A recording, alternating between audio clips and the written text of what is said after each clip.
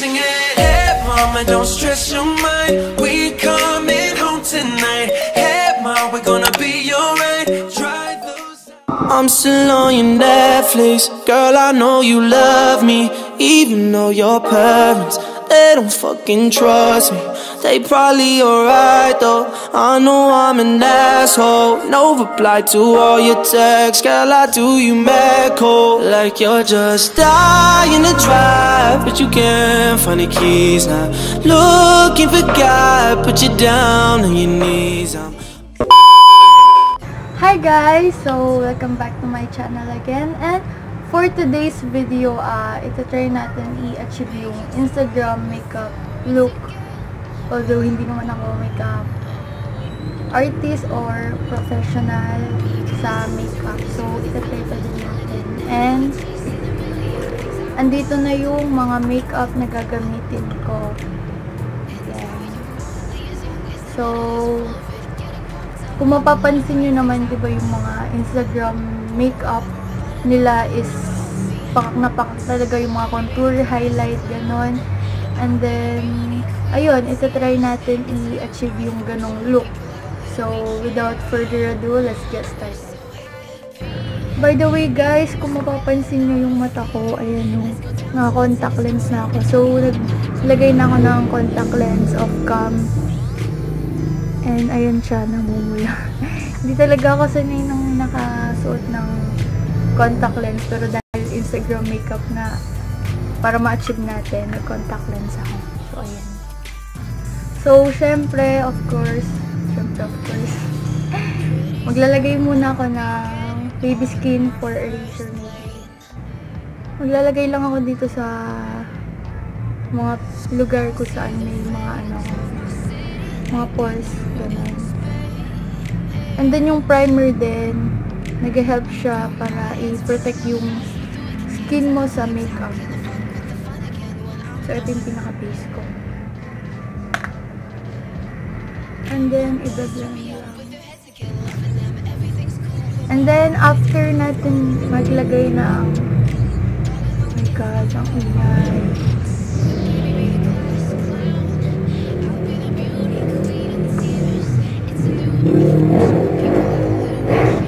May karera dito sa amin, grabe. So, ayun, after maglagay. Ingay, shebs! So, after maglagay ng primer, maglalagay naman ako nito. Maybelline Fit Me.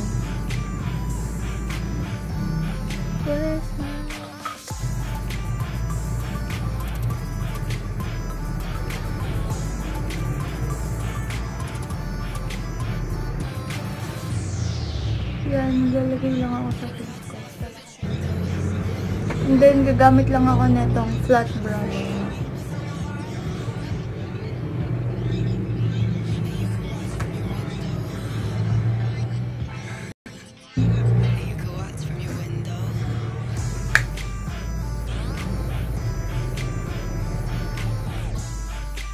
And then, maglalagay ako netong concealer, pantakip ng mga eye bags, ganun. Sa mga pimple mark ko.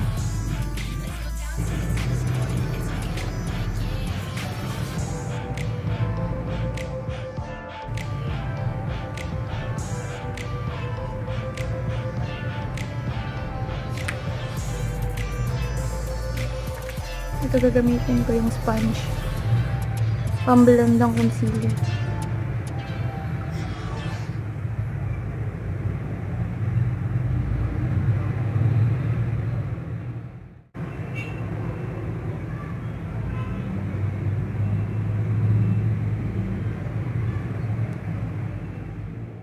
So, the next one, i-bake lang natin yung kinonceal natin.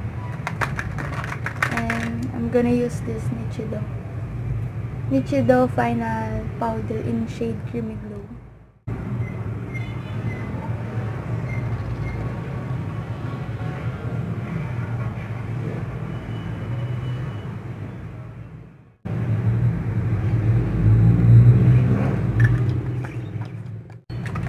Ayan, so hayaan muna natin siya dyan. And then, next one, mag-eyeshadow na tayo.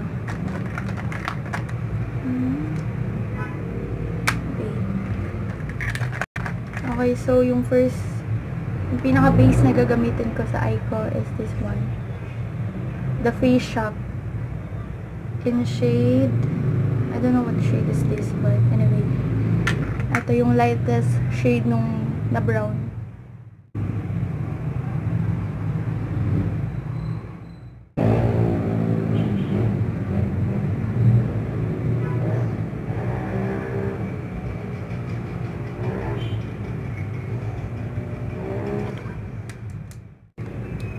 And then the second one is this eyeshadow na medyo darker dun sa isa. So, ito yung e.l.f.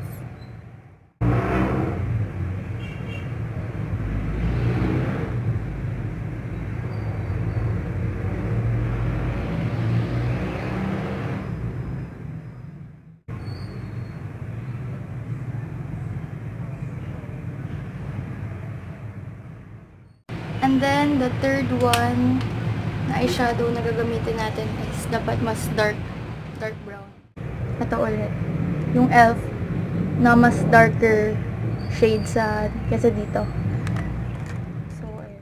And then, ilalagay lang natin siya sa may eyelids. Dito lang.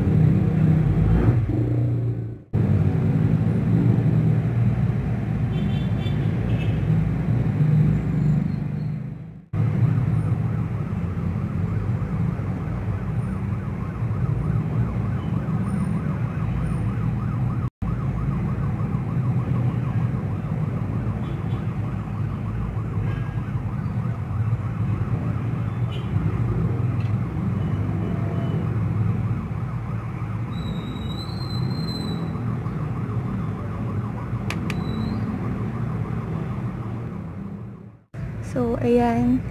And then, after naman natin sa eyes, ilalagay pala natin dito, sa may ilalim, yung mga eyeshadow na nilagay natin dito. So, yung first na ginamit natin, ito, ulit. Apply ulit natin siya dito. Pero sa lower part ng eye. Ay, wait. I-blend out na natin yung powder sa mukha natin.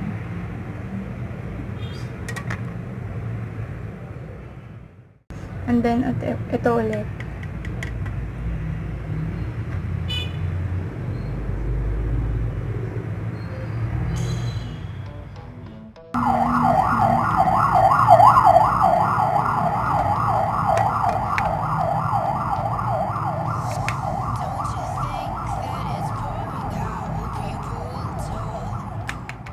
Then, maglalagay lang ako netong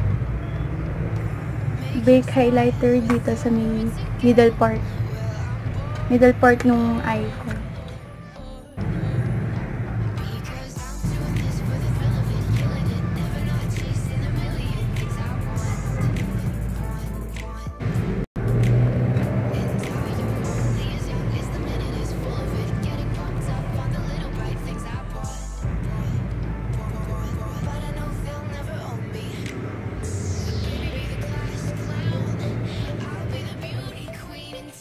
And then, after nun, maglalagay lang ako ng falsies and mascara and everything.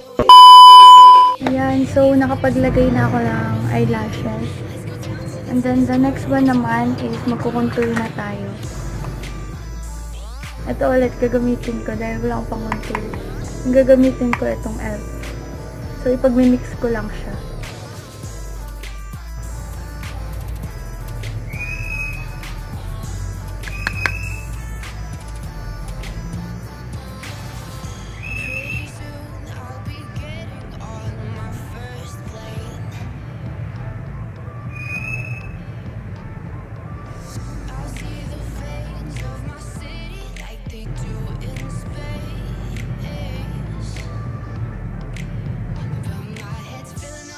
And then, maglalagay lang ako ng cheeks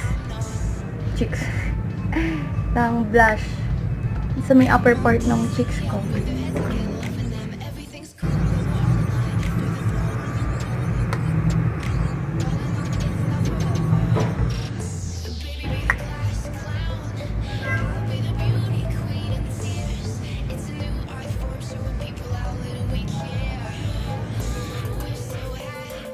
And then, the last one, maglalagay lang ako ng highlighter na detailed bake highlighter.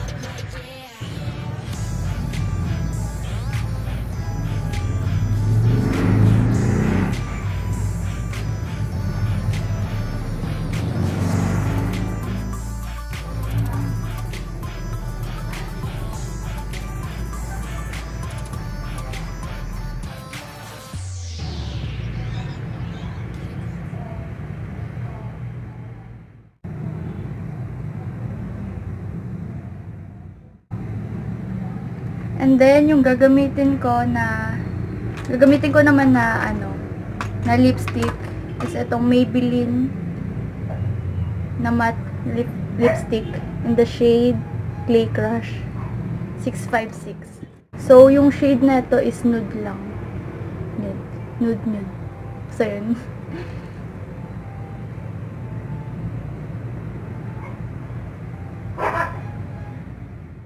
I'm still on your Netflix. Girl, I know you love me, even though your parents, they don't fucking trust me. They probably alright though, I know I'm an asshole. No reply to all your texts, girl, I do you mad cold. Like you're just dying to drive, but you can't find the keys now. Looking for God, put you down on your knees. I'm all that you want, but not what you need, girl, why? So that's it for this video, guys. If you like this video, just give this video a thumbs up and subscribe to my channel. And don't forget to click the bell button para ma-notified kayo sa mga upload ko pang video. And kung may mga suggestion kayo, guys, na mga video, please let me know sa comment section down below. And then, yun, thank you guys for watching and I'll see you in my next one. Bye, guys!